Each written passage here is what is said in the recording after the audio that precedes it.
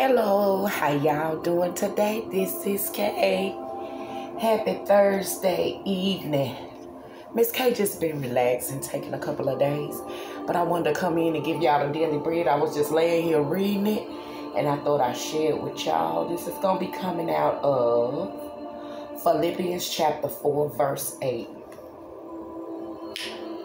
Finally, brethren, whatsoever things are true, whatsoever things are honest, whatsoever things are just, whatsoever things are pure, whatsoever things are lovely, whatsoever things are of good report, if there be any virtue, and if there be any praise, think on these things. Again, that's Philippians 4 and 8. We need to keep our minds focused on the things of God.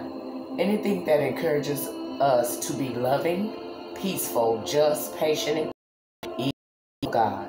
When we focus on these things instead of the messages the world produce them in our actions during our daily lives.